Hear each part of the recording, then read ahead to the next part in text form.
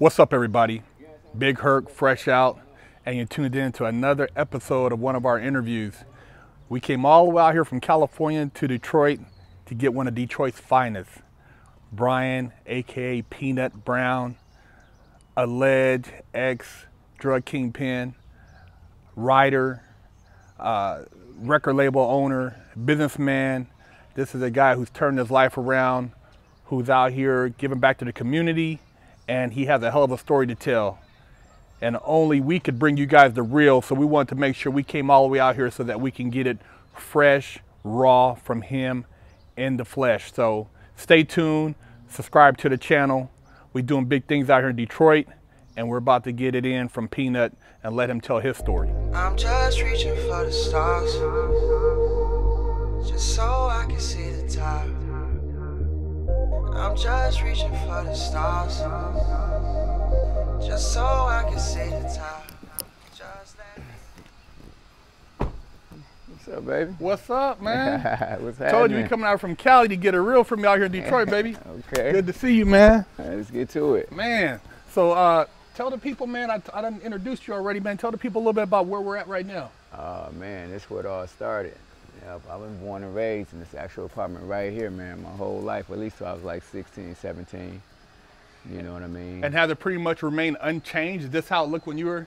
Yeah, exactly how I look. Oh, you know shit. what I'm saying? A little touched up, but you know, exactly how I look. Nothing's changed. And who'd you live here with? My grandmother. Okay. My grandmother, my grandfather. Okay. You know, that's pretty much who raised me my whole life. Okay.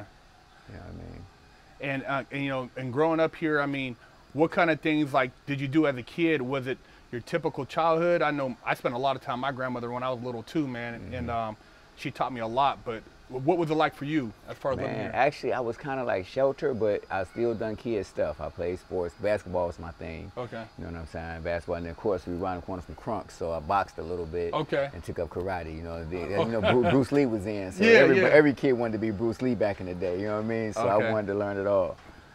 So were they pretty much your role models growing up? Your grandparents, did they kind of have a big influence on you? No, actually, their son did. My Uncle Brown. You know what I'm saying? He had the biggest influence on me because he, you know, was always around here, and he was just, you know, like my parent, so to speak. You know what I'm saying? He was the next person older than me, but that was an adult. Okay. You know what I'm saying? That was out here and had a name for himself. So he was like a big influence as far as being a role model, mentor, and those type of things? Oh yeah, definitely. Not just for me though, for actually the community. Yeah, definitely.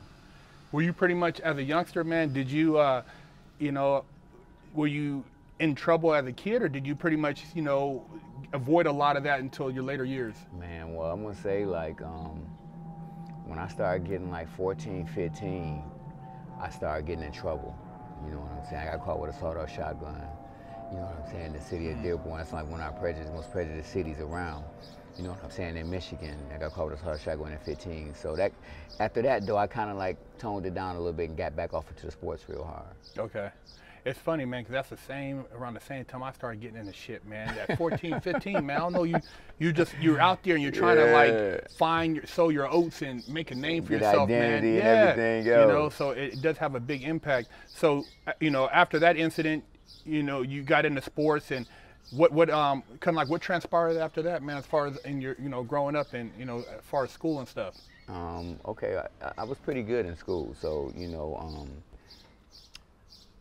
I guess right after I graduated high school, I went to this little local college, you know, because by me being sheltered coming up for real, like I had to come in when the street lights was on my senior year and had a car and everything. So you got to imagine your senior year, street lights on, you got to drive home, you know what I'm saying, just to keep my parents cool. But right after that, you know what I'm saying, when it's time for me to go to college, I had scholarships to go quite a few different good universities. Oh, wow. You know what I'm saying? But they had me so sheltered, I didn't want to leave the state. So I ended up going to a local college. So you got scholarship to play ball? Yeah, you know what I'm saying? Oh, shit. Yeah, you know what I'm saying? They wanted me to go to Jackson State. I didn't want to go to Jackson State. You know what I mean? Y'all telling me down the street in the east side is too bad. I'm not going to go to no motherfucking state. Yeah. It's just not happening. You know what I mean? So I ended up going to this college, Jordan College on Grand River in Greenfield. You know what I'm saying? And they was kind of like, they really kind of like disowned me a little bit because they was giving me $10 a day to go to school. You know what I'm saying? And then they just got fed up one day and just like gave me $5 a day. You know what I'm saying? So, and that's where it all kicked off, because I just wanted to make $10 a day to go to school, and I started selling rocks. Wow, so that $5 difference changed your life. Exactly. Wow. Yeah, 500 pennies. Fuck, man. Yeah, because I could have been anything, man. Like, I got the will and the vision to create and do anything. And how'd you get into the drug game then? I mean, what was your first introduction as far as selling rocks? Well, like I said, I just wanted to make $10 a day to go to school. So I got with a friend of mine who was known to have cocaine. Mm-hmm. So he gave me an 8-ball. You know what I'm saying? Back then, 8-ball was probably going for like $100. You know what I'm saying? But people normally cut $300 out of it. Well, I only wanted $10. So I cut $110 so I can make my $10 so I can go to school. You know what I'm saying? Not knowing that my rocks was bigger than everybody rocks in the neighborhood. Yeah. You know what I'm saying? So by me cutting that 110, I sold like 5, 6, 8 balls, so it was time for me to go to school. You know what I'm saying? So I'm thinking, okay, I'm cool for the rest of the week now. You know what I'm saying? I done went to school, came home. When I came home from school, I got a line full of people that use crack at my house. I'm like, I'm like, oh, it's over. I'm good for the week. They're like, oh, come on, nut, come on, nut. You know what I mean? And so I guess that's where the living for the sacrifice started, because I got back in it just to make them happy. Because I was good for a week. Yeah. You know what I mean? So, but once I did that, it just took off, because my mindset just only wanted to make a little, end up turning into a lot. And in like 30 to 60 days, man, I had $198,000. God damn. Yeah. School's out the window. Nah, I'm still going to school. Still going to school? Still going to school. Wow. Yeah, still going to school. You know what I mean? Yeah, still going to school, man. I went to school for about 2 years, got my associate degree in business administration. While you were selling drugs? Yeah, while I was selling drugs. And were you still in this community right here? Yeah, right here. Now, man, listen, I was here for, damn, until I was like 21, until I actually left. And I'm gonna take y'all upstairs. The top 2 apartments I made into 1. Here, let me show y'all. Come on.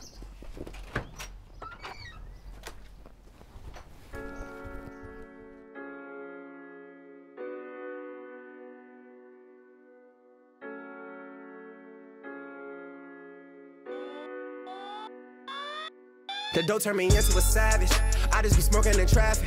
Shawty say that I'm an addict. Watch that little bitch, let me have it. My life is so cinematic. The cameras keep flashing and flashing.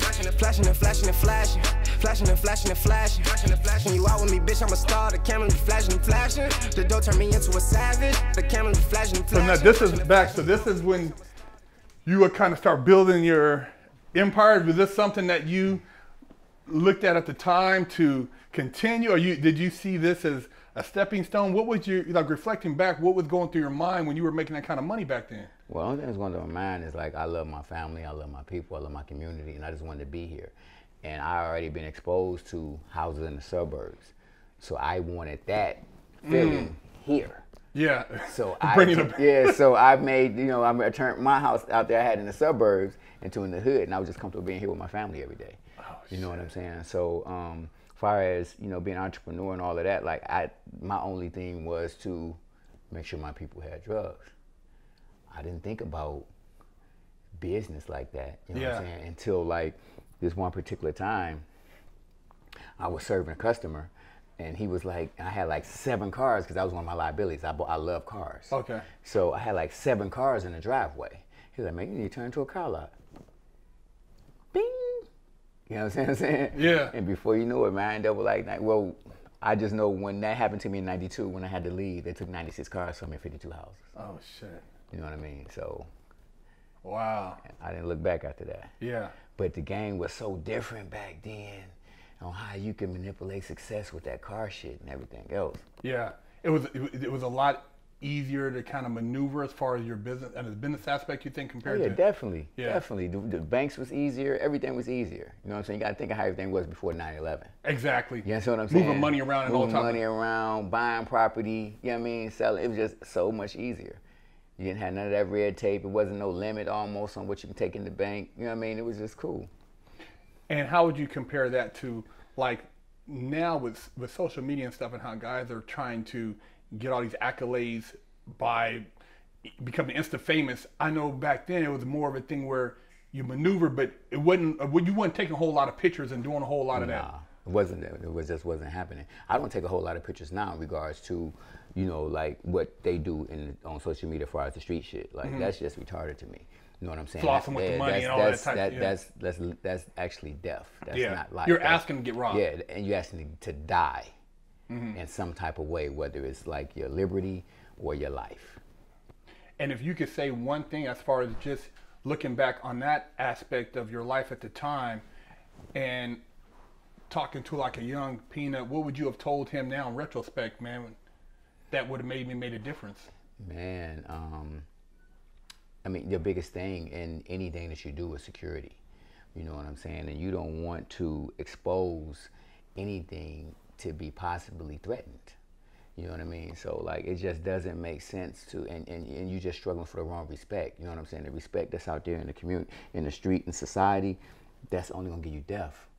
You know what I'm saying? Because we've been programmed in the reverse. It's sadly to say that. You know what I'm saying? But when you show that, you're not gonna be respected.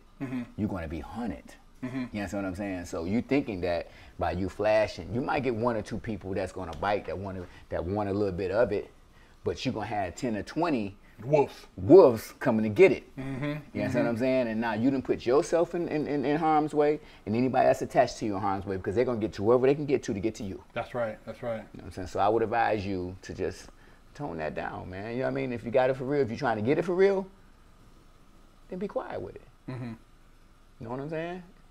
And by the time they figure it, it's too late. Bill was 20 million. No, my nigga Peanut on the way. They found some meth on that dirty track. Lockdown's over. Get your yard time in. Exclusively at FreshOutSeries.com.